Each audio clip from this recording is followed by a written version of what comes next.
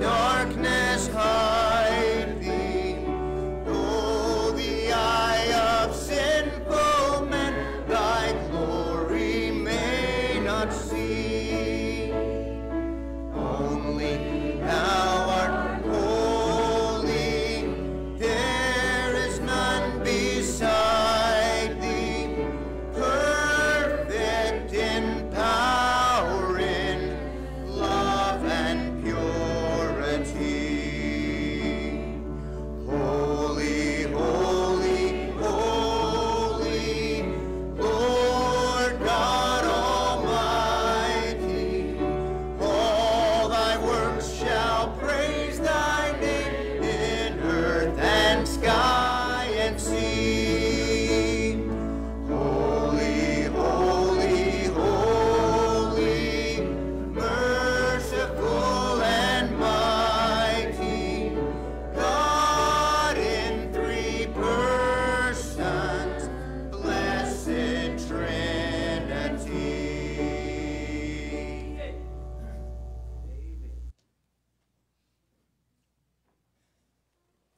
Amen. I'd like to read this morning from Psalms chapter number 36 and verses 5 through 9. Thy mercy, O Lord, is in the heavens, and thy faithfulness reacheth unto the clouds. Thy righteousness is like the great mountains. Thy judgments are a great deep. O Lord, thou preservest man and beast. How excellent is thy loving kindness, O God. Therefore the children of men put their trust under the shadow of thy wings. They shall be abundantly satisfied with the fatness of thy house, and thou shalt make them drink of the river of thy pleasures. For with thee is the fountain of life. In thy light shall we see light. Let's pray. Father, we do praise you, and we thank you so much, Lord, for being that light for us. I just thank you, Lord, that many years ago you revealed that light to me, and I know that others here this morning are so grateful for that, Father. We all were so unworthy of it, but yet you are so merciful and kind and loving. Just pray this morning, Father, as we gather together, that you'd speak through our pastor. Use him in a special way, Father. And thank you for him. Thank you for Clay and, Father, for our family that we have here. Thank you for the way that you grow us each and every day, Father. We love and praise you. May you be lifted up, and may you be praised in all that we do. We ask these things in Jesus' name. Amen. All right. Just one quick announcement this morning. That is the celebration we're going to be having for Miss Tim and Deb tonight, immediately following evening. What?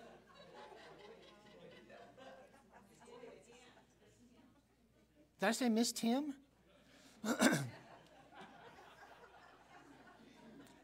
I don't know why I say that. Miss Deb and Tim. Pastor Tim and Miss Deb. Praise the Lord. But we've been so glad to have you for 35 years, though. Really. It's taken me that long to memorize who you are. All right. Anyway, we're going to have a great time tonight. I think we're going to have some special speakers that are going to come and share God's Word and maybe a little past history with us. And it's going to be a lot of fun. You won't want to miss that. And also afterwards, we're going to be having refreshments back in the fellowship hall. And if you haven't got signed up for that or talked to Miss Sharon McCoy about what to bring for tonight, I think she's probably got it all lined up already. But if you do want to bring something, you might talk to her about things that she might need last minute. All right. We always like to welcome our first-time visitors with us today. And if this is your first time here to worship with us, we just ask that you might hold your hand up for just a moment so we can see you. Do we not have one? I knew you were a visitor, but I wasn't going to call out your name there. Good to have you with us this morning. I don't know if it's because she was with Luis and was just ashamed of it or what the deal was, but she didn't want to raise her hand. Amen. Good to have you with us this morning. And Clay? Amen. I do want to just echo what Jeff said tonight. We will be having a fellowship afterwards, but we've got some preacher friends. Brother Ernest Best is coming, and he's been a big influence in Dad's life. We've got a questionable singing group. The Matthews family's going to be here. My sister and her husband, and which really, Casey was only here not even half of the time Dad's been pastoring, so I questioned whether to even invite her, but felt like I had to do that. But do come tonight. My mom has found about 200 pictures, and those will be running on a loop during our fellowship. And I just looked back at a few of those, and there's some pictures of me that you wouldn't recognize if you've only been here the last 10 or 12 years. I have not aged well. But you would get a blessing out of the fellowship tonight. And I do just want to say how grateful I am that God called Dad to Lindsey Chapel 35 years ago. That was a blessing. And I say God, I would give credit to somebody else, but every other single human that was alive when he came is dead. So when he came, the group that was here, they're all gone. And so everybody here has come since then, I think, and that's pretty amazing. But we're going to sing page 411, our next congregational, "'Tis So Sweet to Trust in Jesus." I hope you're trusting in Jesus. And so let's sing out page 411.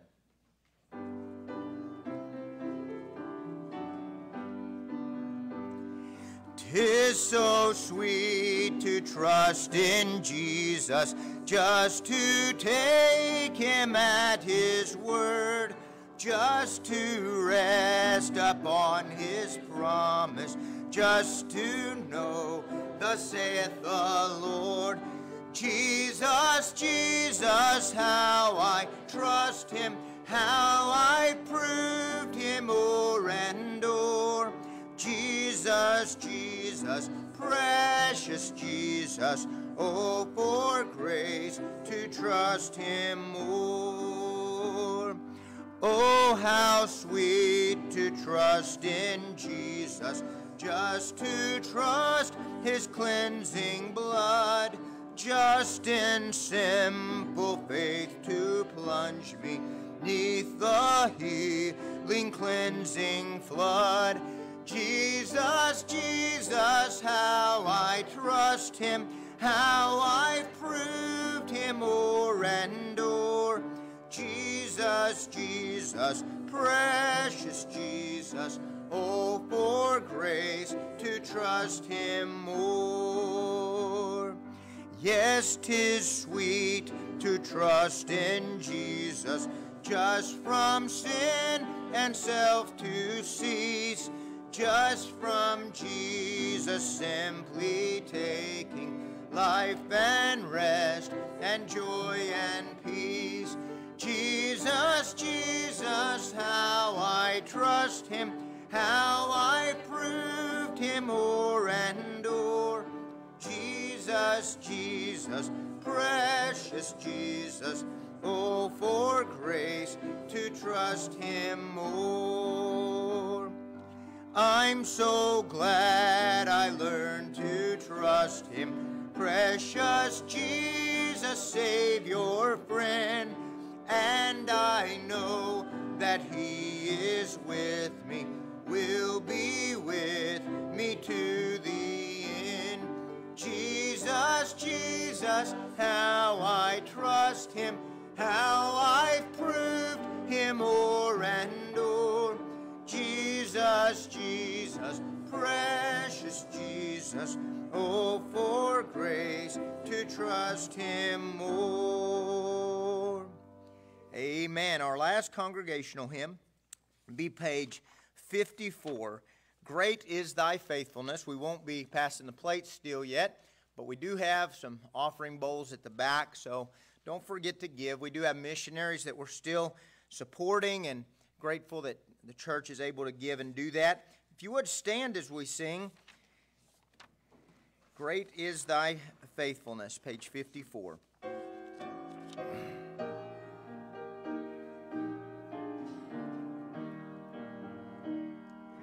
Great is thy faithfulness, O God my Father.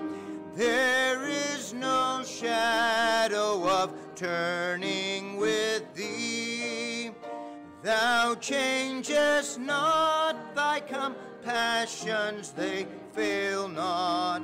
As thou hast been, thou forever wilt be. Great is thy faithfulness, great is thy faithfulness. Morning by morning, new mercies I see. All I have needed, thy hand hath provided. Great is thy faithfulness, Lord, unto me. Summer and winter and springtime and harvest, sun, moon, and stars in their courses above, join with all nature in manifold witness to thy great faithfulness, mercy, and love. Great is thy faithfulness, great is thy faithfulness. Morning by morning, new mercies I see. All I have needed, thy hand hath provided. Great is thy faithfulness, Lord, unto me. Pardon for sin and a peace that endureth, thine own dear presence to cheer and to guide, strength for today and bright hope for tomorrow, blessings all mine with 10,000 beside. Great is thy faithfulness, great is thy faithfulness. Morning by morning, new mercies I see. All I have needed, thy hand hath provided. Great is thy faithfulness, Lord, unto me. Amen. You can be seated. Our youth choir will come at this time. They'll sing a special Finish Well.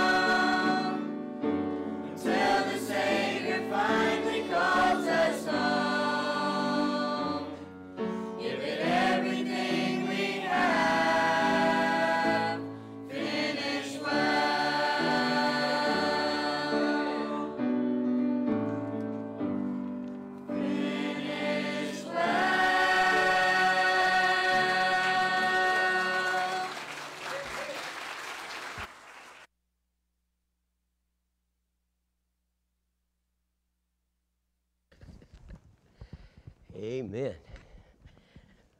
What a blessing. We love our young people and continue to pray for them. I've often said if we would spend as much time praying for our young people as we do criticizing them, you might be surprised what God may give us. And I believe that we do pray for our young people, and we are so very grateful for them. I was a young people when I came here, 35 years younger than I am today. And I'm going to preach to you, but I want to just take a few moments to reminisce just a little. I remember there were about 3 or 4 men in the church when I came here, and I'm talking about faithful men.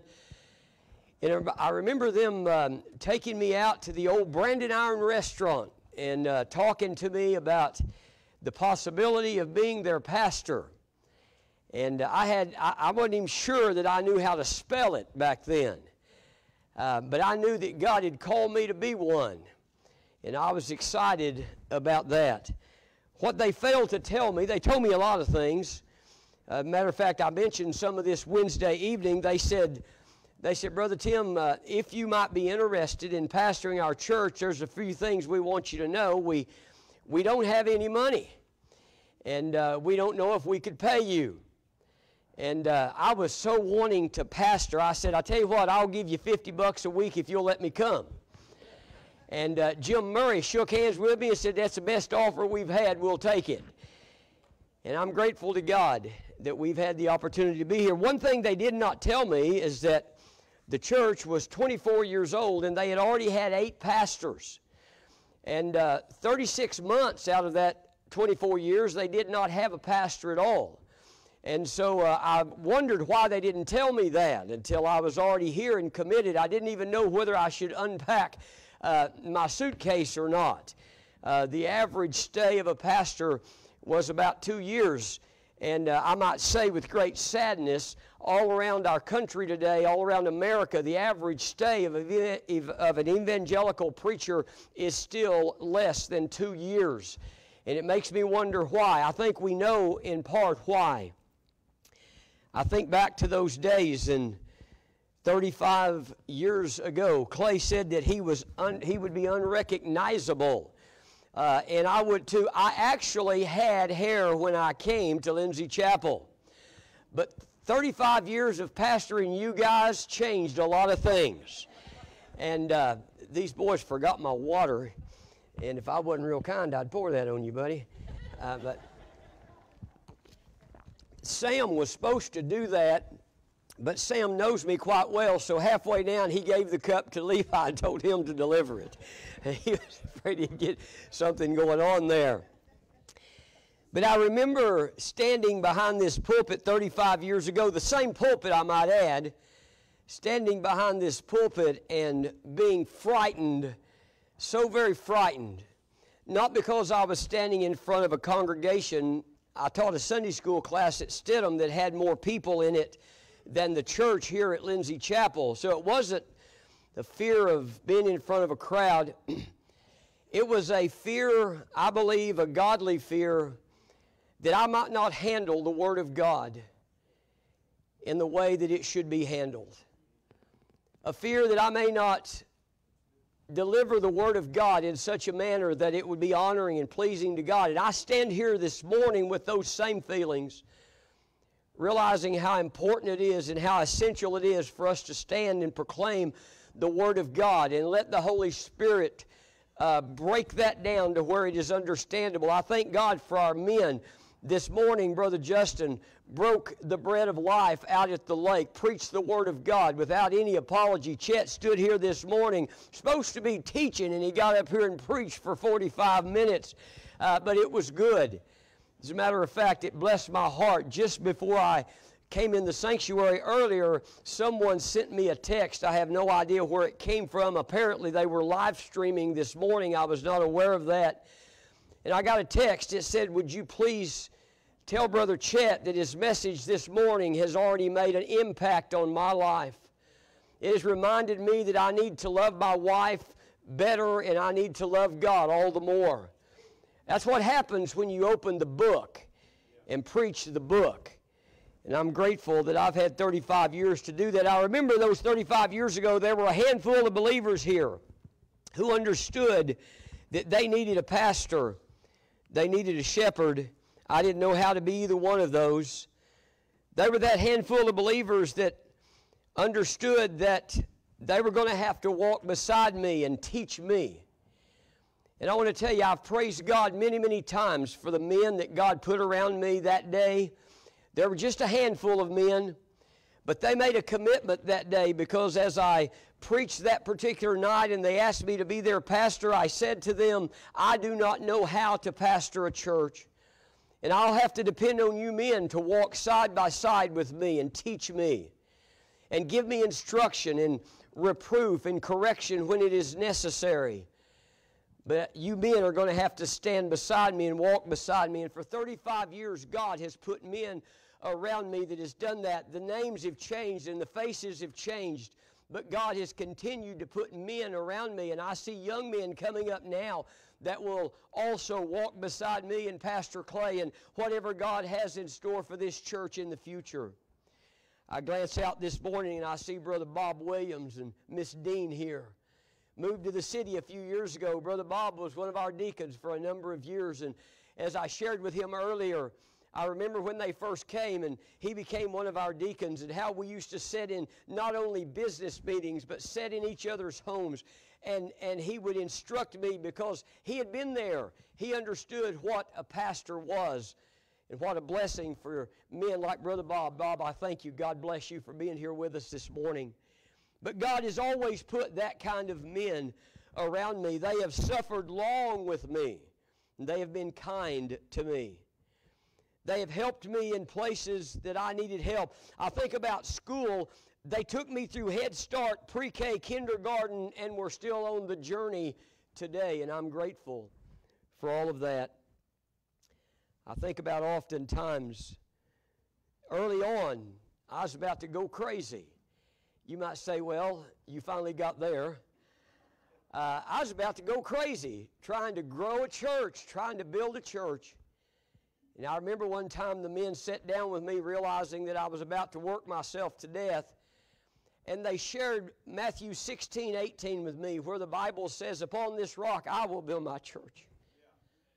I will build my church, and the gates of hell shall not prevail against it. And those men that surrounded me said, Brother Tim, God didn't call you to build a church. God called you to be faithful to His Word, and He will build His church. And that's what's blessed my life for so long. I don't feel the responsibility to build a church anymore. It's my responsibility to open the Word of God and to preach the Word of God and trust Him that He will build His church. And as He builds His church, it will stand the test of time. I got a call from a young man this morning that's celebrating 10 years as a pastor of a church in Garnett, Kansas. 10 years today. And as I thought back, I remembered a number of years ago, he and his little sister lived up here north of the church in a little house with their grandparents, and we would pick them up on the church van and bring them to church. He grew in the Lord. He gave his life to the Lord, surrendered to the ministry, and is pastoring a church now. I got a call from a guy this morning, and actually our church supports his ministry now. He reminded me of standing out on the schoolyard when we were in the 2nd and 3rd grade, and we laughed this morning. He mocked me when we were in the 2nd and 3rd grade. Our pastor drove by the church, and I waved at him, and somebody said, "Who is that?" I said, "That's Brother Atkinson." And I remember Gary mocked at me, and he goes, "Oh, Brother Atkinson," and made fun of me because I went to church. That's the only language I knew. And we laughed together this morning because he got saved, surrendered to the ministry in 1980, and our church supports his ministry even today. God has brought us a long ways. I remember those early days. I've said this oftentimes. If you've not lived on Texana Road for 35 years, you wouldn't have any clue what I'm talking about. But 35 years ago, Texana Road was a lot different than it is today. I've always said it was like Dodge City, and it really was. Now, I know we've still got our problems and such as that, but it's nothing like it used to be. The men and I would be called out 3 and 4 nights every week to the community to try to help things and settle things down. It was unbelievable. Our church had come already early on to be known as a church that wanted to make a difference, and so we became a target. I remember the first few weeks we were here, Miss Deb came running into the church, and she said, "Tim, you need to get out in the parking lot. There's two families having a fist fight in the parking lot." And a couple of men and I went out. We got everybody separated, stuck them in their cars, sent them down the road. As they were leaving, they were shouting at me, and they said, "We're never going to be back." And I said, "Praise God, from whom all blessings flow." I remember that fist fight. It was quite a fight. I remember when I came to Lindsey, I only had one truck, an old yellow truck. Some of y'all remember that. I was so proud of that truck. I took it and had a brand new paint job put on it. Made some people mad because I preached at them. And so one night during service, they came to the church and they kicked the doors and the fenders in on my brand new painted truck. Hurt my feelings. Those were funny days. I remember we put our first mailbox up on Texana Road. In the very next week, somebody shot holes all in our mailbox. I think they didn't want us here for some reason or another. I remember one time, actually, this is kind of crazy, but during church service, somebody stole one of my trucks from the ranch. And we kind of knew, we had a clue who did it, so I got some of the guys from the church, and we began to search. I had Lee Turner with me. And I couldn't get the law to help us. They just made a report and said, "See you later." I said, "We're going after my truck." And so Lee and I found the guy, and we chased him. And it was a wonderful thing. I mean, you should have been with us. And we were chasing the guy. He runs my truck into a big oak tree, totals my truck out, takes my Winchester out of the truck, and takes off through the woods. It was nighttime. And Lee and I got after him. We were chasing him through the woods. Lee stopped me and he said, "Preacher, wait a minute. I don't think that we're the sharpest knives in the box." He said, "The guy obviously has no regard for law or life. He's got your gun and we're chasing him unarmed." In the dark woods. Those were different days. I remember Miss Deb, she hardly ever lets me drive her car. She didn't want me to drive her car. I drove her car to the church one night. It was on a Saturday night. I had a meeting in my office with a fella, and I drove her car to the church. And while I was in my meeting, somebody stole her new Buick. We found it a day or two later, run off in the lake. And some of you are going, "Are you kidding me?" No, I'm not kidding you. It was kind of wild when we came to Lindsey Chapel. I remember being called to a situation where a man and his wife had been in a knife fight. And I told Miss Deb when I left that evening, I said, "Now, if I don't call you back," we didn't have cell phones back then. I said, this man called me. He was hollering over the phone, and I knew who he was. But immediately the phone went dead. I told Deb, I said, "Listen, I'm going. If I don't make contact with you in about 30 or 45 minutes, call the neighbor." It was 3 o'clock in the morning. Back then, the law wasn't doing much out here. I said, "Call the neighbor to come and make sure that I'm still upright." And I remember going into that house, and this guy's standing against his couch, and he's almost bled out already. And I walked in. He's standing there holding a fireplace poker. His wife's on the other side of the room with a big knife in her hand, and she had stabbed him twice. And when I walked in, he just fell over on the couch. It looked like he was dead, Steve. So you might say, "What did you do?" I was scared. That's what I was. She done stabbed him. I didn't figure she had any regard for me either. And so I said, "Lady, I want you to give me that knife." And she said, "You go to where I preached about don't go in all the time." And I said, "Lady, I already got that covered. I'm saved. I'm going to heaven." And I said, I was scared. And I said, "I'm fixing to take that knife away from you."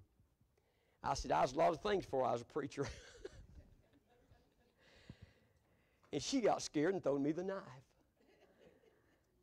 The guy was all butchered up, and I said, "Let me take you to the hospital." Lee remembers this. He goes, "I can't go to the hospital. I've got some legal issues, and I can't go to the hospital." He looked at me. I'd got him to wake up by then. He said, "You're going to have to patch me up the best you can." Praise God, I had my doctoring bag with me. I couldn't find anything to disinfect those knife wounds. And he was stabbed rather bad, and I couldn't find anything in the house to doctor those wounds with, except I found a bottle of Clorox. How many of y'all has been doctored up with a bottle of Clorox? He said, what are you going to pour on me? I said, that's all I can find besides water.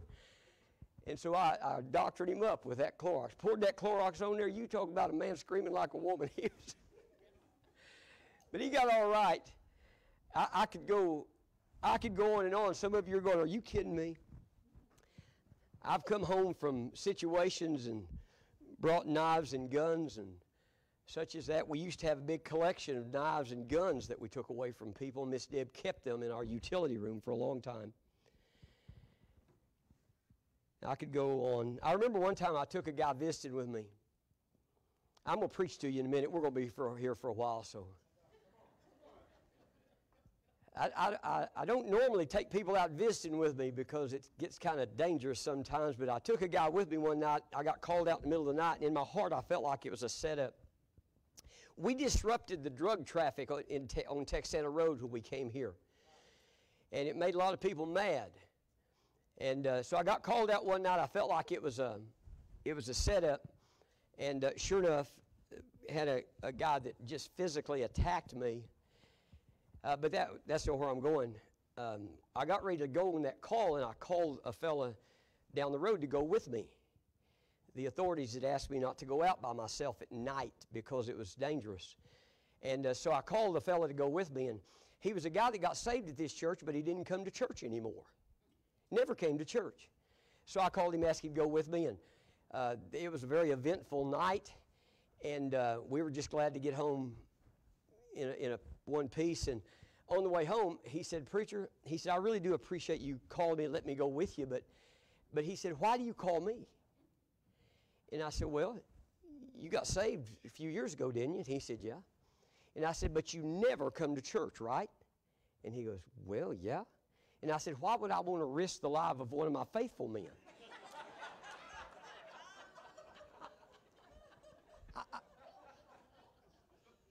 I said, if something happens to you, we haven't lost anything. But you know what? I still call him. Matter of fact, I called him last night. Still dragging him around. Yeah, it was strange days back then. And once again, I could tell you stories. I had the authorities call me to a house one night where a guy was holed up. This has happened several times. I took one of my churchmen with me. He said, what do you want me to do? I said, I have no clue what I'm going to do, but just stay with me. And we got in this house. This man was a Vietnam vet. I love the guy. They were trying to get him out of his house, and he wouldn't come out. So I went in. The sheriff allowed me to go in. I went in. I had this guy right behind me. His name was Ben. I had Ben with me, and I knew the layout of the house. And when I walked in, you got to understand, he was a vet, and he had suffered what we call today PTSD, is something different back then. And as I walked in the house, it was dark, no light, but there was a light on the oven that was putting out a little bit of light, like a night light. And he had rifles leaned up at every window, and he had knocked all the doors off their hinges, and I began to shout at him and holler at his name, and in a moment he stepped out in the hall. I could see my eyes had got adjusted by then. He came out, and he was carrying a pistol. And I said, listen, I'm here to help you. And guys, he didn't like me very much, but I want to tell you, he had respect for this church. He had respect. And I remember him walking down the hall and meeting me, and we sat down at a little dining room table. The guy from the church was with us as well. And as we sat there, police were all surrounded and lights were flashing, and he said, you know, they think I'm crazy. And under my breath, I said, me too. But then I thought, he probably thought I was crazy for coming in. And I said, we want to help you, get you some help. He said, they think I'm going to take my own life. He said, if I wanted to take my life, I could do it. And he reached and got a cigarette lighter, and the curtains on the window were made out of a burlap type material.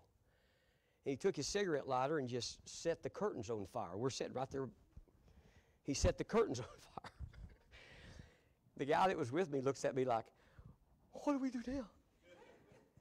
Well, he had his pistol right there in his hand, and I said, don't do anything. Don't do anything. Don't even move. In a minute, the curtain was blazing. In a minute, he reached up and jerks the curtains down, stomps them out. I remember we took that man out that night and got him some help. We've had a really exciting time. I've always said I was going to write a book. But then probably most people wouldn't believe it. I'd have to change all the names to protect the ignorant. But we've had a good time for 35 years, and God is blessed. God has been so good to us. There's a real good possibility I won't live 35 more, but I thank God. I thank God for the opportunity that He has given me to pastor this church, and for the men and women that He has put around me to teach me, to help me, to be such a blessing to me.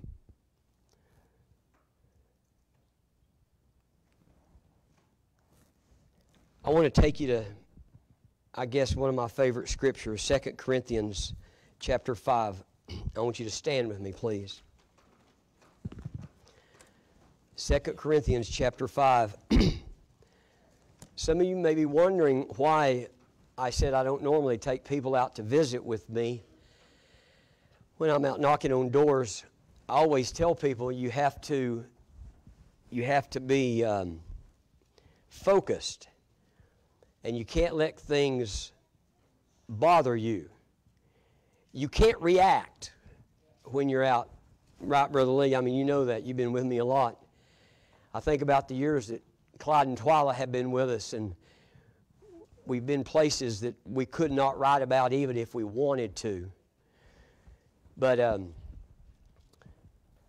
remember one time, and I'm going to read this scripture to you. I'll preach real fast this morning. I remember one time I had a young man here, and he felt like he was called to ministry, and so I dragged him around with me knocking on doors. But I'd always told him, do not react. No matter what happens, do not react. He got that down real good, so we went to a house one evening to make a visit. And the lady opened the door, let us in. She had 2 or 3 kids, and the house was an absolute mess. So if y'all think I might come over, you might want to clean the house a little bit. But we went in, and there was no place to sit. It was just a mess. And so I've learned, so I just went over to the couch and just pushed the clothes over, all the clothes and stuff that was laying there, pushed them over. And the young man and I sat here, and he sat in a chair over here, and we began to visit with the lady and share Christ with her. And those kids were running around, and they were yelling at each other and screaming at each other, and we were trying to share the gospel over all of that. And in a little bit, one of the kids grabbed a handful of clothes and threw them at his sibling, and the sibling grabbed a handful of clothes and threw them back. And in the midst of all that, this young man that was with me, he had black horn-rimmed glasses, and they had broke, and so he had put a paper clip through this side to hold his earpiece on, and these kids were throwing clothes, and in a moment, a part of this lady's undergarments hung on his glasses.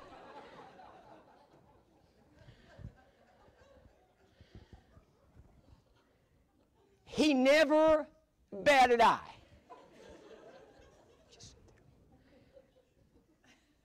He just sat there. I was so embarrassed. She was totally embarrassed. It kind of broke the rhythm of sharing the gospel. But he just sat there with her underwear hanging on his head. And I finally looked at him and said, if it's all the same to you, if you'll take that lady's drawers off the side of your head, I'd appreciate it. I'm going to write a book.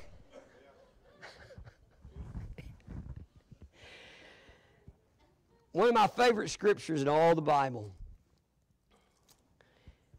The Bible says in 2 Corinthians chapter 5 and verse number 17, therefore, if any man be in Christ, he's a new creature. Old things are passed away, behold, all things are become new. What I see when I read that is that if a man, a woman, boy, girl, if a person accepts Christ as the Lord and Savior of their life, there is a difference. And I would simply entitle the message this morning, there is a difference that makes a difference. There is a difference that makes a difference. That's what my prayer for this church has always been. That we would be so different from this world that we could make a difference in this world. But unless we are different, we will make no difference. Let's pray. Father, we're grateful and we love you. Thank you for the joy of being a Christian. Thank you, Lord, for a few minutes to just reminisce and look forward, Lord, to this evening when we can laugh together and cry together as we look back over all these years. God, my goal today is the same as it was 35 years ago, that we might exalt Jesus Christ, that we might proclaim this word and never apologize, and that through all that people may come to know you as their Lord and Savior. And we love you and praise you in Jesus' name. Amen and amen. You can be seated.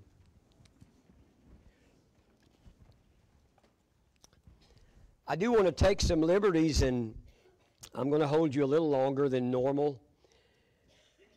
But I believe that it's very, very important for us to understand that there is a difference that makes a difference. There's a difference that every born-again child of God should have experienced the very day that you gave your life to the Lord and Savior Jesus Christ, and that difference continues to manifest itself in our daily walk. Not now, not just tomorrow, but as long as we live, that distance between us and the world should become further and further. The difference between you and the world should be greater and greater every day of our lives. God is interested in the purity of His church. He wants us to be holy. Did you know that 3 times in Leviticus, and then also the Apostle Peter said, "Be ye holy, for I am holy." God wants the purity of the church to stand out. I believe with all my heart that the church is the apple of God's eye. He died for the church. Ephesians 5:25 said that He gave Himself for the church. So we know that the growth and well-being of the church, the purity of the church is God's business. The purity of the church is what God desires so much. And then we ask the question, what is the church? And the answer, of course, is you. The answer is the people. We are the church. If there was no one in this building at all, we might still call it a church building, but that's all it would be without people. And so God is interested in the purity of the church, but that really comes down to your personal purity, to your personal righteousness, not of yourself, but of God. We are the righteousness of God in Christ. It's nothing of ourselves. God wants the church to look that way. So we know that winning people to Christ and discipling them and teaching them to live in a Christ-like manner is the goal of our church. I've always believed that one church could make a difference. I've always believed that one person can make a difference.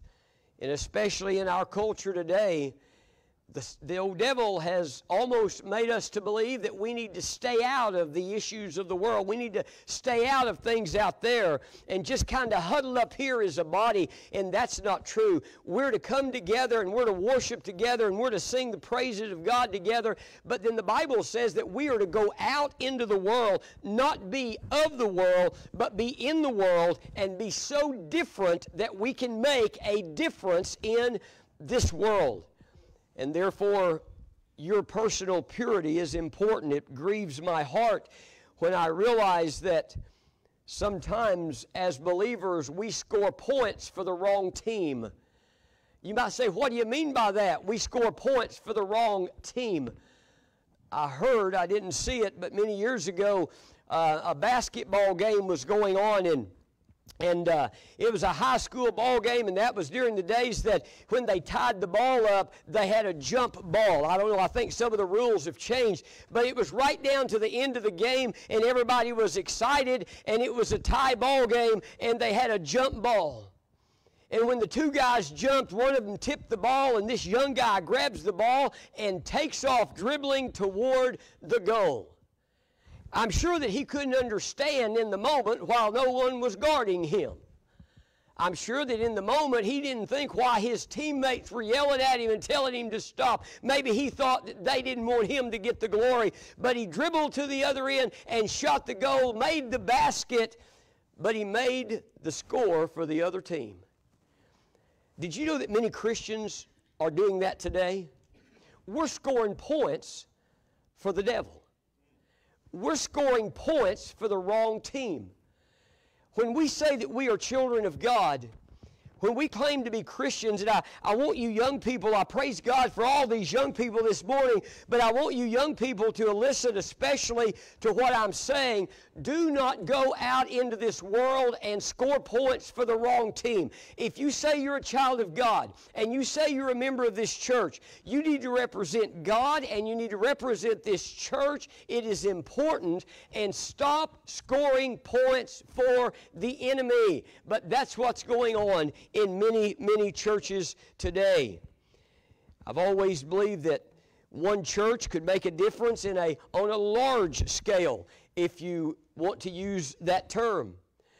In 1 Corinthians chapter 6, the Apostle Paul describes what I would call some unsavory, sinful characters. But then Paul said, "But such were some of you. But ye are washed, but ye are sanctified, but ye are justified in the name of the Lord Jesus and by the Spirit of our God." He said, that's what you were, but now you are different. The Bible tells us in 1 Peter chapter 2 that we're a chosen generation, a royal priesthood. We're those that have been called out of darkness into the marvelous light of Christ. And obviously, we should be different. When I think about light, I think about another situation that happened not long after I came. Our sanctuary was totally different. Back then, we had dark paneling everywhere. The ceiling was dark, and it was just kind of dark in our sanctuary. And one Sunday morning, I was preaching, and it was storming outside, and I was preaching up a storm inside, and all of the lights went out. And it kind of shocked everybody, and I could hear a little bit of murmuring because you literally couldn't see anything. Someone opened a couple of the outside doors so we could get a little light, and within a couple of minutes, a couple of my men, I don't know where they went to get them, maybe to their vehicles, and these men, because I told everybody to be still, they came up behind the pulpit and they stood on either side of me with flashlights so I could continue to read the Word of God and preach the Word of God. Guys, that's the way it ought to be. Listen, we were, but now we are called to shed the marvelous light of Christ out in this world. There is a difference that makes a difference. It's always been my personal goal and the goal for this church that if everything else fails, that we could exalt the Lord Jesus Christ. There used to be an old song. It went something like this: in the morning when I rise, in the morning when I rise, in the morning when I rise, just give me Jesus. And if we do nothing else, that we might exalt the name of our Lord and Savior Jesus Christ. You see, there is a difference that makes a difference. When we exalt Christ, that's different nowadays. Not everyone that stands behind a pulpit exalts the Lord Jesus Christ. Peter and John in Acts chapter 4 were exalting Christ. They were preaching Jesus Christ and Him crucified. They were threatened by the religious leaders of the day. We've been there as a church. We've been threatened by various, I guess you could say, organizations and things like that. We've been threatened, but we've continued to preach the Word of God. When Peter and John were dragged in, the Bible says that they were threatened, but they left that place saying, "For we cannot but speak the things which we have seen and heard." A few chapters later, they were brought in again, and this time they weren't just threatened for exalting Christ. The Bible says that they beat them, that they restrained them, and they gave them a good beating, if you will. And the Bible says that when they let them go, that Peter and John said, we count it an honor that we have been worthy. We rejoice that we've been worthy of suffering for the gospel of the Lord Jesus Christ. You see, exalting Christ makes a difference. Preaching the gospel clearly and simply makes a difference, but it is different. We can look around our country today, and there are many preachers that are standing behind pulpits like this today, and they are not proclaiming the gospel of the Lord Jesus Christ. They're trying to please the crowd. They're trying to go along with the world. You see, there's a difference. My prayer has always been that whoever stands behind this pulpit preaches the truth. As a matter of fact, my mind went back to a time just now where I was asked if a fella in the community had died, and our building was the largest building in the community, and they wanted to have a funeral at our church. And I said, well, who's going to do the funeral? And they told me. And when they told me who was going to do the funeral, he is a man that does not preach the Bible as it is given to us. And so I was very reluctant, but I wanted to be sensitive to this family. And so I said, I'll need to talk to him. And he and I sat down together, and I said, now I'm going to be sitting right here on the front. And if you vary, and I gave him the direction I knew that he goes, I said, if you vary from the Word of God, I will stop you, and the service will be over. Now, some of you are saying, isn't that a little bit arrogant? Isn't that a little bit over the top? I believe not. I believe that God is so concerned with the purity of the church that who stands behind that pulpit, and those men that have been standing up here and teaching our Sunday school over the last year, you all know that God expects of you, and I expect of you, that you will open the Word of God and preach and teach the Word of God without apology, without fear. That is different in our day, but it's the only thing that will make a difference in our day. There is a difference that makes a difference. When I think about those things that make a difference, refusing to compromise on Bible truth that has been dragged into our political arena. We've had people leave our church through the years because they felt like I was too political. I've never felt that way myself. I just feel like, and I've said it to you many times, that the political community, if you will, they have taken things out of the Word of God that are biblical, dragged them into the political arena, and they've done that to try to divide the church of God, and they've done a pretty good job of dividing, because we're not discerning enough to know that some things that the world calls political were way, way before that biblical, but yet we're afraid to stand on those issues.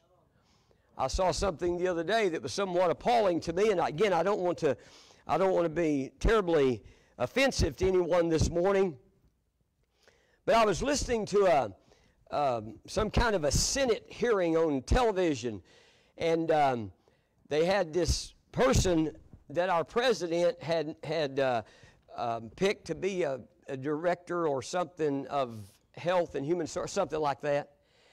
And Senator Rand Paul was asking that person questions. Now, I said I don't want to be offensive to you, nor anybody listening out there, but this person was a biological man who has transgendered to a woman. Now, it was on national news. This is no secret. It's on national news. And the senator was addressing him as a her because that's what he said he wanted to be. Now, guys, let me just say this to you. It is a biblical compromise. I know this is a hot issue, but just stay with me.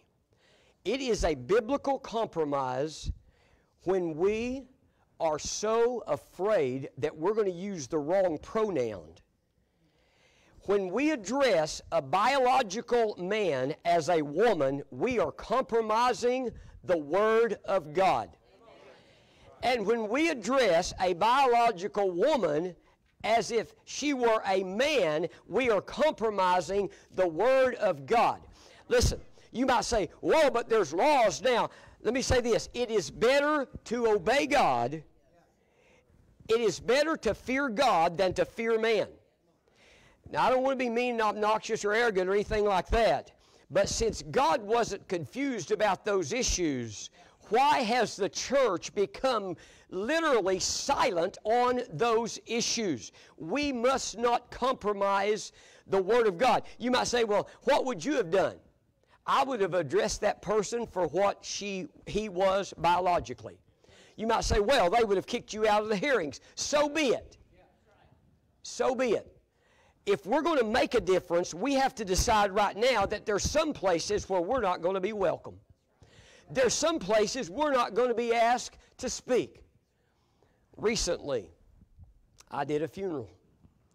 And in the obituary, it referred to a particular woman and her wife.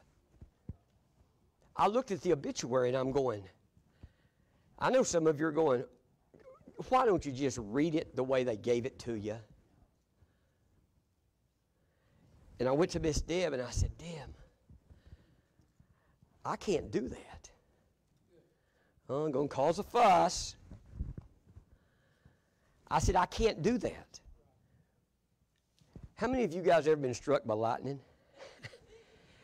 You know what I believe? I believe that if I look at something like that and it is in direct opposition to the Word of God, and I were to do that in the house of God, listen, it wouldn't surprise me if lightning struck me. Listen, you might say, well, what did you do? I didn't read it. I didn't do it. You might say, well, that was disrespectful. Listen, I'd rather have the approval of God. I'd rather have the approval of God than the applause of men. And just maybe, those people involved realizing that I was not going to read their lies, maybe somehow the Holy Spirit might work through that. Folks, listen, there's a difference that makes a difference. And God has called this church to be different. But unless you bring that down to your own personal life, it will not make a difference. It's your purity. It's your steadfastness. It's your willingness to stand when everyone else is folding. That's what makes a difference, and that's what makes this church. And I praise God for it. Did you know that when I think about things that truly exalt the Lord, I think about standing up, and even though we may be criticized, I forgot to mention, some of you are aware that a few years ago I was invited to speak at a function, and it was over the 10 Commandments. How many of y'all know the 10 Commandments are still relevant to our lives today? All Scripture. It's still relevant today, but our world says, no, I was invited to speak, and there were maybe a couple other preachers there. There was one of our senators was there and some local authorities. And I don't know why they decided to pick on me, but that was on a Saturday, and on the next Sunday morning, my phone began to ring. And back then, people actually got newspapers, and there was this story on the front page of the newspaper where I had used hate speech. And so for about the next 2 years, I got investigated by the OSBI and the FBI, and they just aggravated me good. But you know what? We never folded. We never changed. Because I didn't say something from myself. I only alluded to the Word of God. You see, God is our protector. God will take care of us. I remember that last conversation I had with an officer with the FBI. He said this to me. He said, now, preacher, I'm going to turn this recording off. And I said, okay, that'll be fine. He turned it off. And then he said this to me. He said, I am a born-again Christian. He stopped for a moment. And he said, keep it up. Keep it up. Keep standing on the truth of the Word of God. You see, when we are consistent, that's different. When we're consistent, that's different. I've never made light of the COVID issue. It's been a very serious issue. It's affected thousands of people. It's affected more than that through deceit and lies, but it has affected many people. Did you know that there was this talk going around when COVID first came, and there's a few families in our church now that came during that time? It was this: Lindsey Chapel will be having church. Lindsey Chapel will be having church. You might say, well, isn't that in defiance? No, it's not in defiance. The Bible says, forsake not the assembling of ourselves together, and he says, especially in this day. Especially in this day.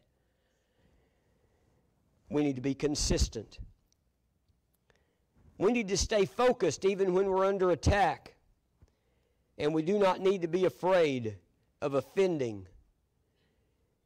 I know many preachers that tiptoe behind the pulpit because they're afraid they're going to offend somebody. A few years ago, a fellow visited our church, and as he left, he made it known to me that he was a pastor.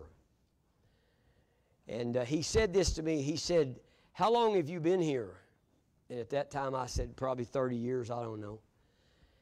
And he backed up from me and he said, well, I knew that you had either just started or you'd been here a long time. He said, if I preached at my church what you preached this morning, they would fire me. And I looked at him with compassion and I said, chicken.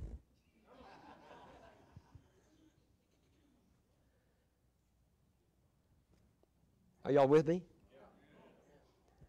Listen, I'd rather be walking down the road with nothing but the clothes on my back than to have to compromise the Word of God to please a bunch of church members that are not really saved.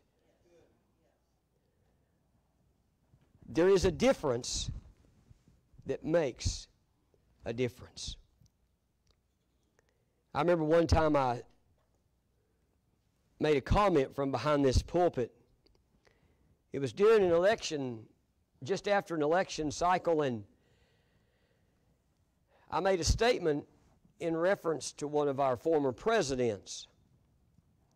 Now, some of you are going to maybe draw up a little when I say this, but I said that by his own admission, he was a pervert and a liar.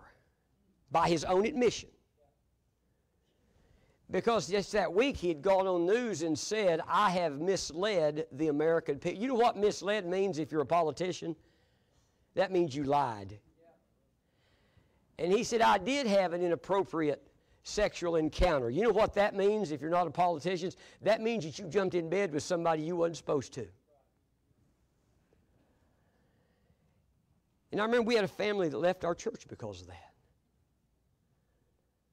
You might say, well, but that's political. No, it's the Word of God. It's the Word of God. And when we become, as a church, afraid to stand and tell the truth, we will make no difference in this world. There is a difference that makes a difference. Difference does not mean that we're necessarily odd or strange, but it does mean that we distinguish ourselves in such a way as to be identified as a child of God. That's a difference that makes a difference. Did you know that children of God should abstain from drugs and alcohol? Now, I know it's tough. I know. But did you know the Bible says wine is a mocker and strong drink is raging? And he that is deceived thereby is a fool. Are y'all following me? Now, I hadn't looked in your icebox. I have looked through your window, but I hadn't looked in your icebox. So I'm just telling you what the Word of God says. And you can cipher that out any way you want to. But that's not becoming of a child of God, especially in our world today. that's a difference that will make a difference. The guy down at the local store don't like for Pastor Clay and I to be there on weekends because he said it knocks a hole in his beer sales if we hang around the store.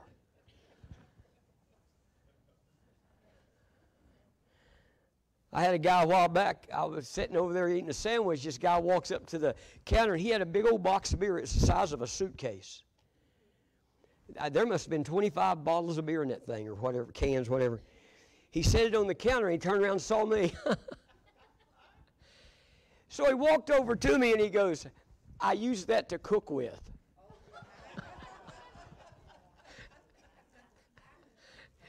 And I said, well, you must be cooking for the U.S. Army this weekend. Now, I know some of you are going, why can't you just be quiet? I didn't start it, he did. I wasn't going to say anything to him. I was going to follow him outside and go, nee, nee, nee, nee, nee. But it takes a difference to make a difference. Did you know that a child of God should dress biblically and not worldly? And I know most of you young people at that point shut me out, and that's fine.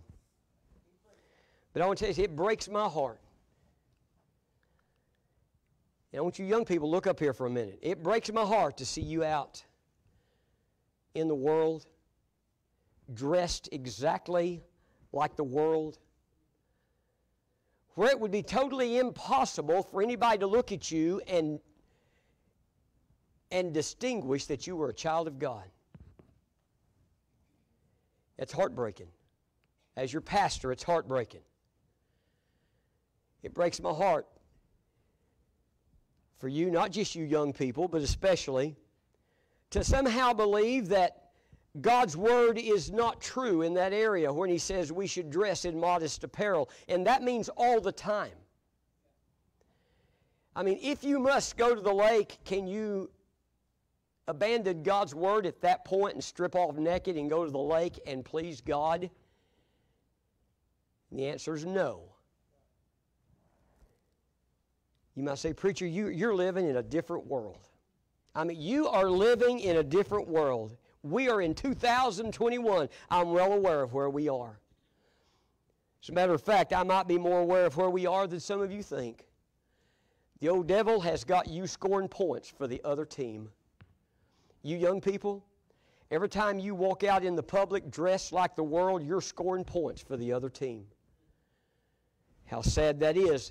It takes a difference to make a difference. Some of your social media activity gives no indication that you're a child of God. No difference whatsoever. Your friends are worldly friends. If you were to let me look at your phone and go through your friend list one at a time, and I were to ask them, there's very few of them would have any idea that you were even a child of God because of your conduct, your apparel, and your talk. It's hard to share the gospel with somebody you just fornicated with. Some of you are going, preacher, why don't you just tell us some more of them funny stories? Because that doesn't make any difference. It takes a difference to make a difference. Our vocabulary ought to be different if we're saved. Where we go and who we go with makes a difference. I've seen many people sacrifice their testimony on the ball field. Literally sacrifice their Christian testimony on the ball field. I've seen young men and young women sacrifice their testimony because they just thought they had to be a cowboy. Some of you are going, I can't believe that coming out of your mouth. Listen, I've seen young people sacrifice their testimony, score points for the other team because they were chasing that fantasy and looking just like the world. I've seen young people that were committed to Christ go off to college and sacrifice their testimony for some education. You might say, are you against education? No, I'm not. I wish I had a little more of it. But if I have to sacrifice my Christian testimony to get an education, I'll take my testimony and leave the education behind. God is able to take care of you whether or not you have a degree hanging on your wall. And so if you cannot accomplish that without sacrificing your testimony, at least make a difference in that area. Some of you know who a man named Eric Liddell or Eric Little is. Way back in the 20s, he was an Olympian. And in most circles, if you use that name, everybody knows who you're talking about. Do you know why we know his name? Because he made a stand. He was different. He wouldn't run in an Olympic event because it fell on a Sunday. Some of you might say, are you kidding me? A guy trained for 4 years and refused to run because it was on a Sunday? That's why I'm telling this story right now, and that's why you recognize the name. He was different. And to this day, he is making a difference.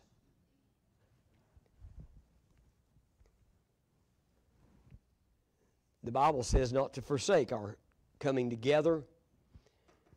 To many people, you have given up your testimony. You make no difference because being in the house of God has become optional to you. Being in the house of God has become optional. I do not expect anybody to pattern anything after me. And I mean that. It would be a rather boring world if everybody tried to be just like me or just like you. Did you know that in 35 years, now early on I would go preach other places because I felt so obligated when people asked me to go. God took that away, and I praise God for it. He took away that feeling of obligation so I could be here and pastor this church. But I'd go all over the country preaching, but I don't remember ever planning a meeting where I had to be gone on a Sunday. You might say, well, you were going to be in church there, but that's not the same as being in my church. Are y'all following me? Not the same. You, in 35 years, I have missed one Sunday because of illness. And I came that morning. But I got sick and ended up in the hospital all day that day. Now, some of you are saying, well, do you ever get sick? I mean, do you ever get sick on a Sunday? I wake up a lot of Sunday mornings when I don't feel good. As a matter of fact, a lot of Sunday mornings I've had maybe 2 hours of sleep the night before. But I just believe it's important, not just for the shepherd, but for the sheep. To be in the house of God. You know what? That makes a difference. Did you know that your neighbors know whether you're in church this morning or not? Mike, did you know that? Did you know some of your neighbors looked out the window this morning and goes, there goes Mike. He's got to be in church on Sunday. Maybe poke a little fun at you. You know what? That makes a difference. They may not even like you, but they'll have respect for you one day down the road. Your neighbors know how committed you are to the house of God. Did you know that that's a difference that makes a difference? It's a difference that makes a difference. I remember one time I had to have surgery, and they told me I'd heal up real quick, but the doctor made a little mistake, and so I was miserable for a few days. And I remember one Sunday morning I couldn't stand up, and so Pastor Clay preached for me that morning. I called one of my men. I said, listen, at about 15 till 11, I want you to come and get me and help me get in the truck and bring me to church, and I'll sit back in the back in a chair. Now, I know some of you are going, that's ridiculous, preacher. And I don't believe that God would have judged me had I stayed home. I couldn't stand up. But I remember the guy helping me in the church, and I got to sit down back there in the back. Pastor Clay got up and preached. We had a guy got saved that morning. I got to witness that. Guys, listen. There's a difference that makes a difference. There's a difference. And I'm not talking about me, I'm talking about you. I'm talking about those of you that there should be no question that you're going to be here when the doors are open. I shouldn't have to look around and worry and wonder, well, is so-and-so here, is so-and-so there? Now, I do that. I do that not so that we can fill the pews, because it hurts, it breaks my heart when people are not faithful to a God who laid down His life for you. It takes a difference to make a difference. Did you know that a difference is that the world will not want to be close to you? I look at Christians, so-called Christians, and they're just in love with the world, and the world's in love with them. I mean, literally, the world loves them. You know, that's a major problem. Did you know that if you're really living for Christ, you are not going to have close friends in this world, and you might as well get used to it? You might as well get used to it. Because the Bible says, as the world hated Christ, the world hates us. He's given us a message, and we go share the message, and when we share the message, the world hates us. So if you have very, very, very close worldly friends, and you're not sharing the gospel with them, you're not making a difference. If we are different, we will make a difference. You know, I was blessed just yesterday, and I'm getting ready to close here. I stopped by the hospital to see Brother Barry. And while I was there, a couple of young men came in. I know Brady was there and saw this. A couple of young men came in that I see at our local feed store. They work there. And I've always given them tracts and trying to witness to them and such as that. And I have a good time with the guys, but that's my only contact, is just there. And these young men came in, and they went in and they spoke to us, and we visited for just a moment. And they went on, and a little bit they come back out, and they said, would you come in and pray for our grandmother? Now, guys, let me tell you this. There's a lot of people that buy feed at that feed store. Are y'all following me along? And I know that they know that I'm a pastor because I've handed them our church tracts, and I've witnessed to them, and I oftentimes scold them about their sin.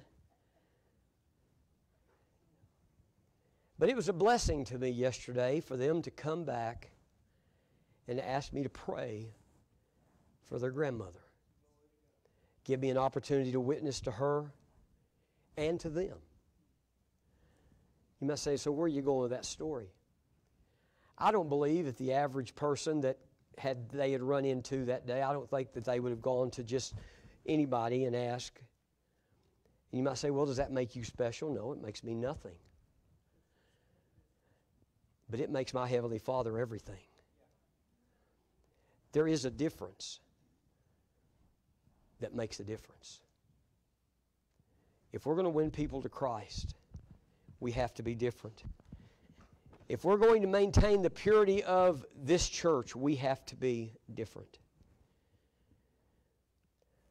There was a lot of men in Scripture that made a difference, and we'll talk about them later. I referred to a song earlier. In the morning when I rise, in the morning when I rise, in the morning when I rise, just give me Jesus. And when I come to die, and when I come to die, when I come to die, just give me Jesus. Let's all stand together. Miss Kristen, if you'll make your way to the piano, please. I know this has not been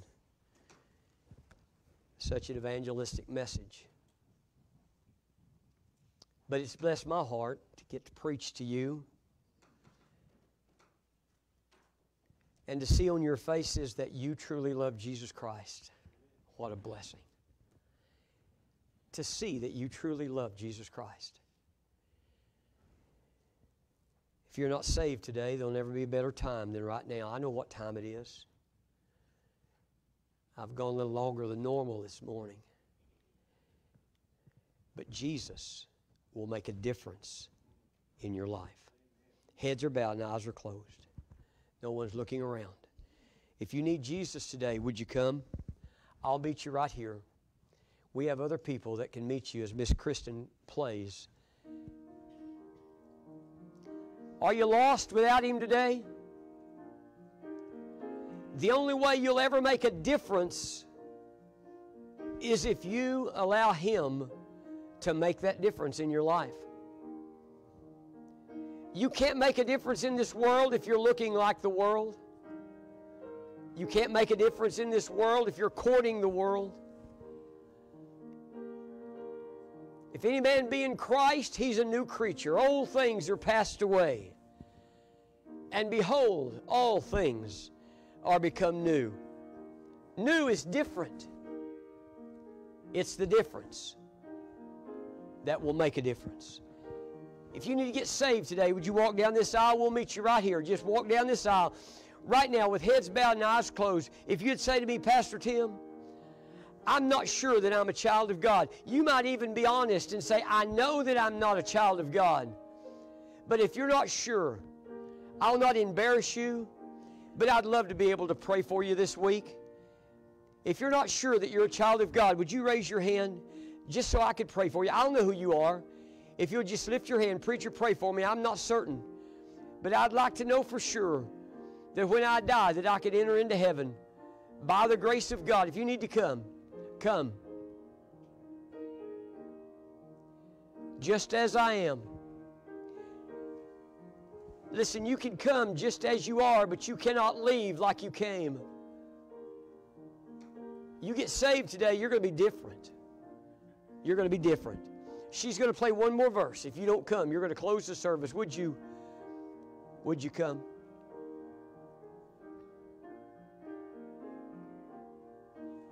Just give me Jesus. Just give me Jesus.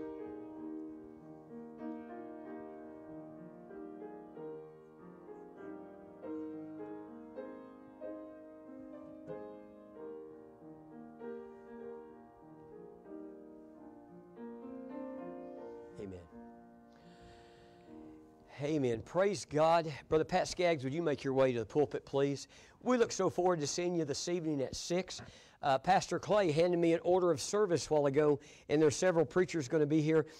But I noticed he didn't leave any room for me to say anything. I asked Miss Deb this morning, I said, Miss Deb, do you remember 35 years ago this morning? She says, no. Dismiss us. Let's pray. Heavenly Father, we thank you for allowing us to participate in the salvation that you died on the cross for us. Lord, help us to always be mindful of the sacrifice that you paid for us, Lord, and to always to be able to forgive and able to love others, Lord, that you call us to love. Lord, I lift up the ones that need your healing hand. I continually pray for Brother Barry, Lord, that you continue to do a work in his life, Lord, and on his life, Lord, that you continually heal him and bring him back to his whole, Lord. Lord, I pray for the others that are in our church that need your healing hand, need your peace and your comfort, Lord, that you put your hand upon them and that your will be done above all, Lord. And I pray for us as we go out into the world that you always put your name on our lips, Lord. Always be quick to give an answer for the hope that resides within us, Lord, to tell others about your love and the desire that we have to serve you in your precious and holy name. Amen.